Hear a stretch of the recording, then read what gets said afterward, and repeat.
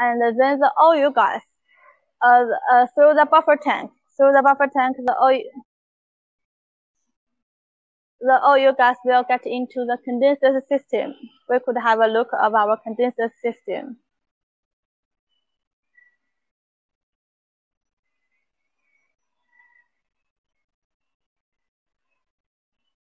For the whole of our condenser system, we have total 4-step cooling with 7 condensers. The first step cooling is with 2 vertical condensers. There are total 4 tubes in one condenser to increase the cooling area. And the oil gas will be cooled down to the liquid oil and will be stored in the number 1 oil tank, temporary tank.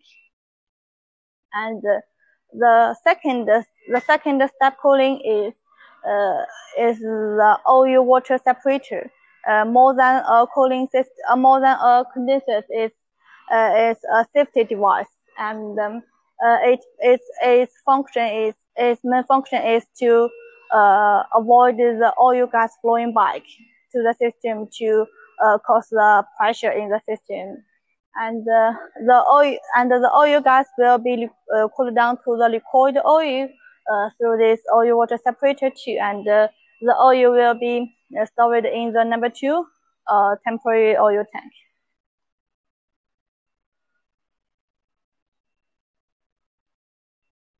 And this is the third step cooling with 2 horizontal condensers.